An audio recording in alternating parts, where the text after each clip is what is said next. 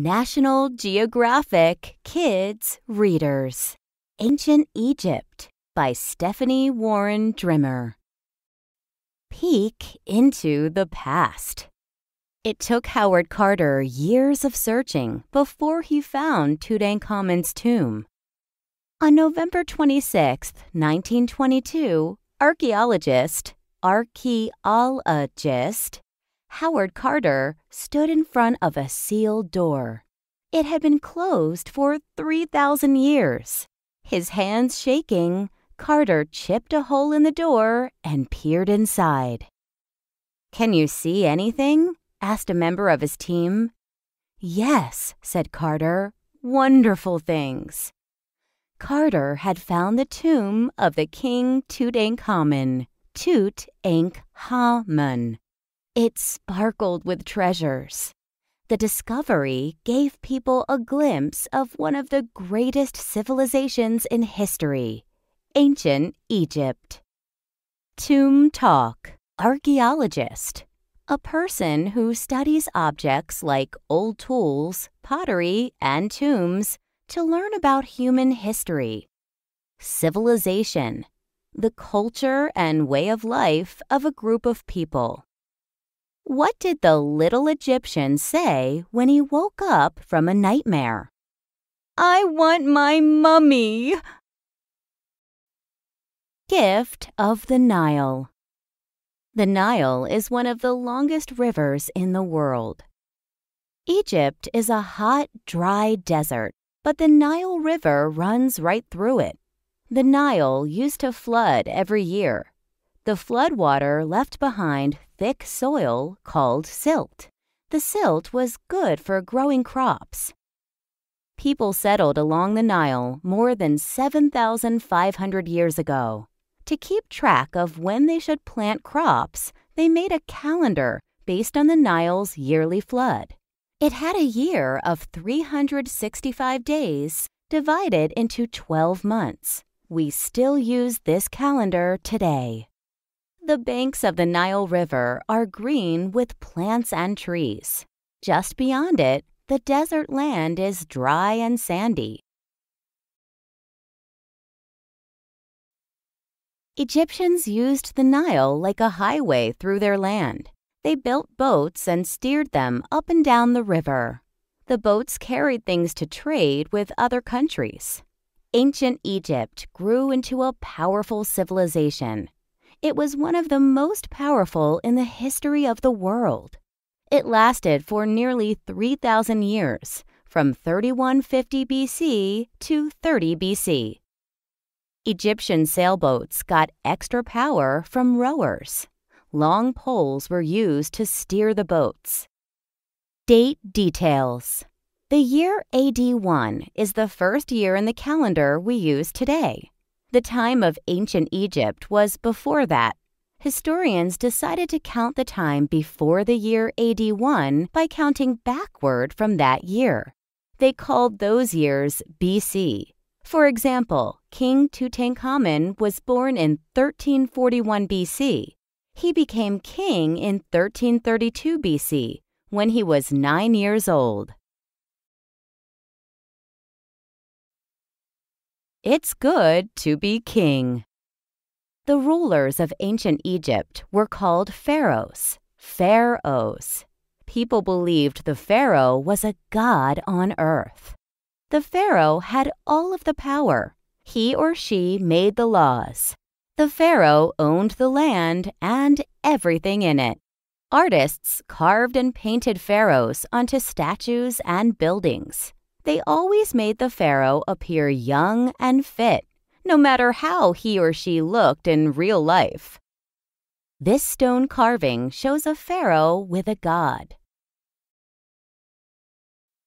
Ramses II was one of ancient Egypt's most important pharaohs. He ruled for 65 years and built more monuments than any king before him. Tutankhamun only ruled for 10 years. But he's famous because he was buried with more than 5,000 treasures, like thrones, jewelry, a gold coffin, and a chariot. In Tutankhamun's tomb, a throne and a chariot, chariot, were discovered. Tomb talk, chariot, a two-wheeled vehicle pulled by horses. Queen of the Nile. Most pharaohs were men, but not all. For a long time, experts didn't know the pharaoh Hatshepsut was a woman. That's because she ordered statues and paintings to show her as a man, with a beard and big muscles. Where do pharaohs like to eat? Pizza Tut. Mighty monuments. Some pharaohs ordered huge structures called pyramids to be built. The pyramids honored the pharaohs. One was the Great Pyramid of Khufu, at Giza. It was the tallest structure in the world for more than 3,800 years. It was 481 feet tall and took 20 years to build. The Egyptians created the Great Sphinx, to guard the pyramids. This statue is as tall as the White House. Its paws are bigger than city buses. Tomb talk, Sphinx, a made-up creature with a lion's body and a human head. Egyptians carved Sphinx statues to guard important areas. The workers who built the pyramids did not have machines. Experts think they cut stone from quarries into huge blocks. They dragged the blocks to boats and floated them down the Nile. Then they hauled the blocks up ramps into place on the pyramid. In this painting, thousands of workers build Pharaoh Khafre's pyramid at Giza. Tomb talk.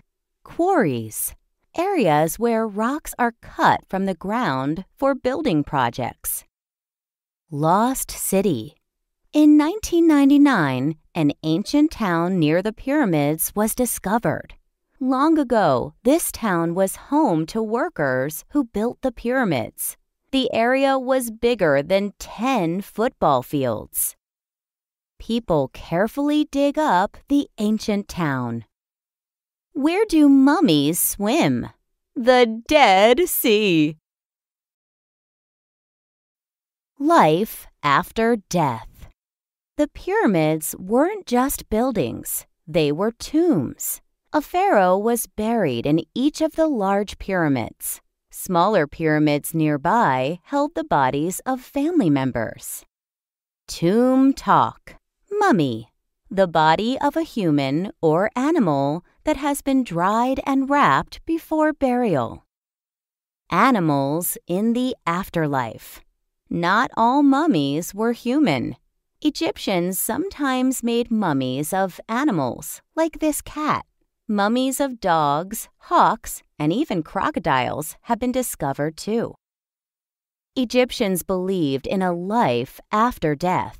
They wanted to make sure their dead relatives would have everything they might need in the afterlife. So they stocked their tombs with things like food, clothes, furniture, and jewelry.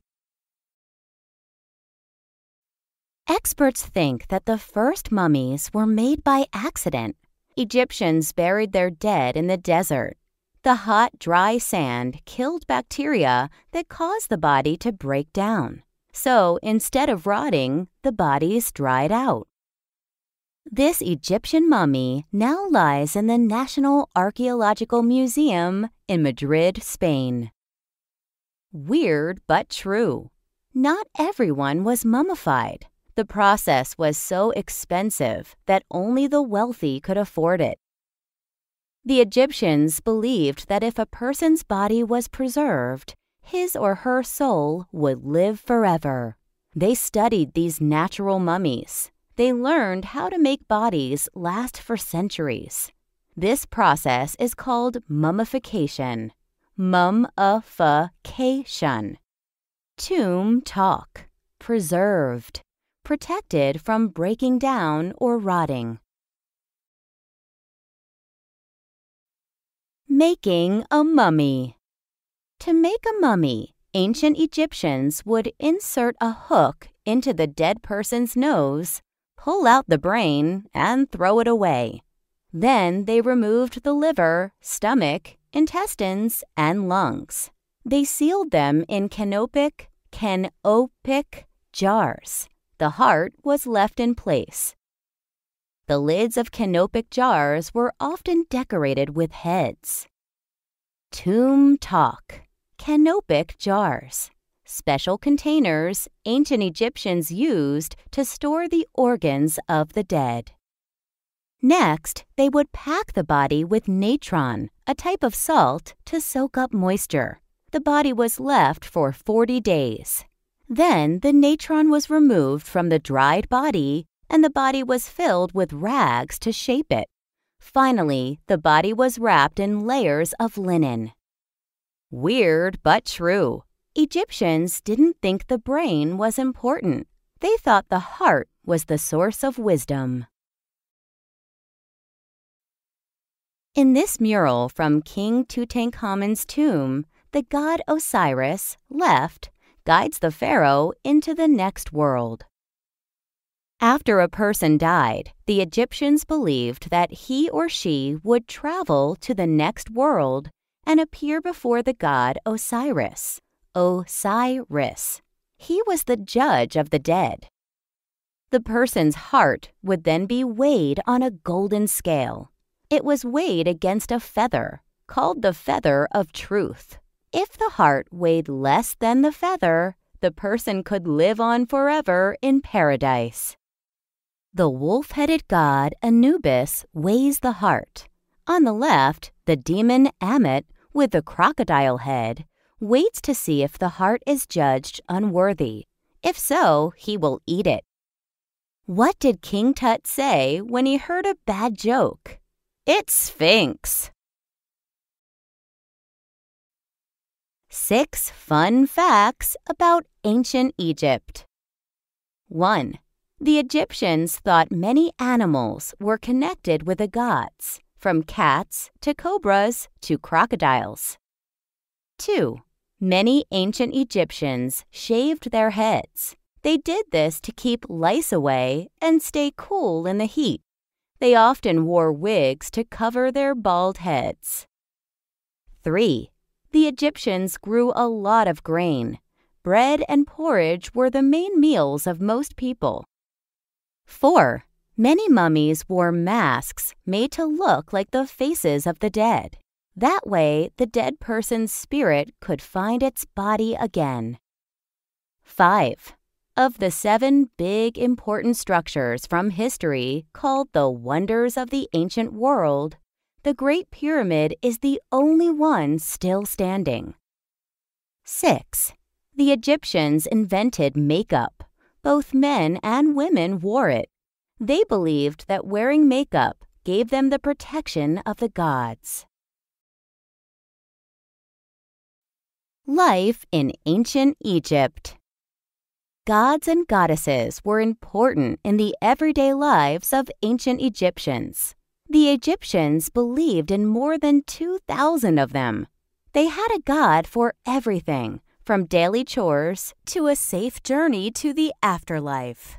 Each one needed to be worshipped. Horus was the god of the sky. This piece of jewelry shows the falcon-headed god Horus. In each claw, he holds an ankh, the symbol of life. Thoth was the god of writing and science. The god Thoth had the head of an ibis, a type of bird that once lived in Egypt. Bes protected Egyptian families from snakes and scorpions.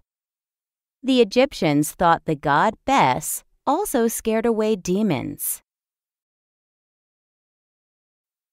Ancient Egyptians thought illness happened when the gods got angry. Doctors used spells to drive away demons, but they had medicine too. Some didn't work, like an eye cream that included bat blood, but other medicines did. Many medicines included honey, a natural germ killer. This painting of a doctor treating a patient's eye is more than 3,000 years old. Learning from mummies. From making mummies, the Egyptians learned a lot about how the body worked. Egyptian doctors could stitch wounds, heal broken bones, and perform minor surgeries using blades. Weird but true. The first known female doctor was an ancient Egyptian named Peseshet. She practiced medicine when the Great Pyramids were built, around 2500 BC. What is a mummy's favorite kind of music? Rap. The Egyptians weren't just ahead of their time in medicine. They also knew a lot about math. They had to. Their tombs and temples would have toppled without it. They invented a number system based on zeros and ones that is still used to program today's computers. The Temple of Hatshepsut was designed so that the rising winter sun would shine on a statue inside. They also studied the movement of the sun, moon, and stars. The Great Pyramid's 4 sides exactly face north, south, east, and west. Many Egyptian temples are aligned along the path of the rising sun. The sun rises behind the Temple of Karnak in Luxor, Egypt. Egyptian craftspeople made beautiful paintings, sculptures, jewelry, and furniture. They filled the tombs of loved ones with these treasures. They believed their masterpieces would come to life once the person reached the afterlife. Art gives us clues about what life was like in ancient Egypt. It shows how people dressed. It also shows what kinds of jobs they had and what they did for fun. Weird but true. The ancient Egyptians loved board games. Some pharaohs were even buried with their favorite games. Buried treasure. Egyptologists study art and ancient objects to learn what Egypt was like long ago. They carefully dig up ancient cities and peer inside tombs. They also use modern tools like 3D scanning. They can find out what's underneath a mummy's wrappings without even taking it out of the coffin. 3D scanning shows the skeleton inside the mummy's wrappings. Tomb talk. Egyptologist. Someone who studies ancient Egyptian history, language, literature, religion, architecture, or art. Tomb raiders. Not everyone has treated mummies with such care. Ancient grave robbers broke into tombs. They unwrapped bodies to steal gold and jewels. This happened even though builders made the pyramids with tunnels and empty rooms. They did this to try to trick looters. Ancient Egyptian police officers used trained dogs and even monkeys. This carving shows an officer and his trained baboon arresting a thief. One of the most exciting finds from ancient Egypt happened in 1779. A French soldier discovered a stone covered with ancient writing. It was named the Rosetta Stone. The writing had the same text in 3 different scripts or alphabets. One of the scripts was Egyptian hieroglyphs. This language of symbols had been a mystery for 2,000 years. Experts used the other 2 scripts to decode the hieroglyphs. Another big discovery came in 1954. An Egyptian Egyptologist dug up a 144-foot-long ship. It had been buried with a pharaoh Khufu. It was built to carry the king down the Nile in the afterlife. Pharaoh Khufu's boat was discovered by Kamal el-Malak in 1954. Ask an Egyptologist. Sarah Parcak used this satellite image to find the ancient Egyptian city of Tanis. Sarah Parcak uses satellite images to find lost ancient sites, like pyramids hidden beneath sand and forests. Why did you become an Egyptologist? I've been in love with Egypt since I was little. Describe your job in 3 words. Adventure, mystery, beauty. What's your favorite thing about excavating ancient sites? The team spirit on a dig. It's like family. If you were an ancient Egyptian, what job would you want? Pharaoh, of course. What advice do you have for kids who want to be Egyptologists? Study hard in school and read a lot. Tomb talk. Satellite images. Photographs of the Earth or other planets taken by devices in space. Excavate. To uncover something by carefully removing the earth that covers it. Calling all explorers. Sarah Parcak started an online project called Global Explorer. It trains people to search satellite images for lost sites. Anyone can help discover ancient tombs and temples. Egypt's desert sands still hold many secrets. Whose face is carved on the Sphinx? Where is the famous Queen Nefertiti buried? Egyptologists are looking for answers to these questions and many more. This statue is of Queen Nefertiti. She ruled alongside her husband in the mid-1300s BC. Does reading about pharaohs, pyramids, and mummies make you want to be an Egyptologist? Maybe someday you'll be the one to solve these mysteries. What do you call a mean Egyptian ruler? Unpharaoh. Quiz Whiz. How much do you know about ancient Egypt? After reading this book, probably a lot. Take this quiz and find out. Answers are at the bottom of page 45. 1. What did Howard Carter discover in 1922? A. The Great Pyramid. B. The Sphinx. C. The tomb of the pharaoh Tutankhamun. D. The Rosetta Stone. 2. What river flows through Egypt? A. The Amazon. B. The Nile. C. The Mississippi. D. The Khufu. 3. Who was Hatshepsut? A. A female pharaoh. B. An Egyptian doctor. C. An archaeologist. D. A male pharaoh. 4. The pyramids were A. Temples. B. Sculptures. C. Tombs. D. Grocery stores. 5. What did ancient Egyptians invent? A. The calendar. B. Some rules of math. C. Makeup. D. All of the above.